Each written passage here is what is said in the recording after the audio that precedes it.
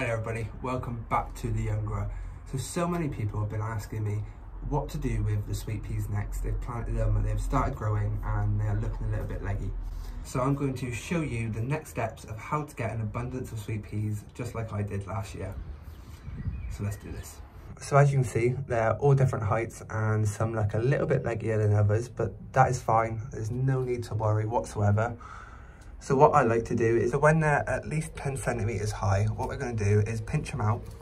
We're going to pinch them to at least the second leaf, and this will encourage side shoots. That one there's already started.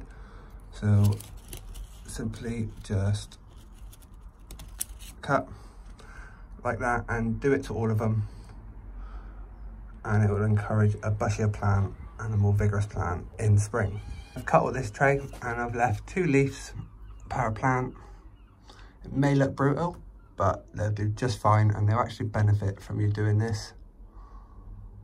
So now I'm going to get on with the rest and show you them after.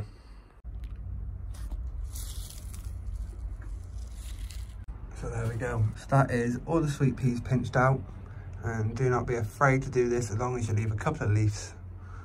It will continue to grow and produce side shoots. And another tip while we're here recording, as you can see, there are a few pots without any in. So what I'm going to do is some of the pots that are really full, we'll pull one out, just pull it out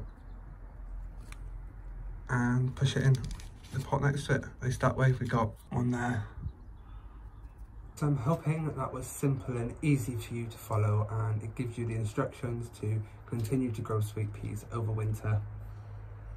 Yeah, it's so nice to come into the greenhouse and see some green.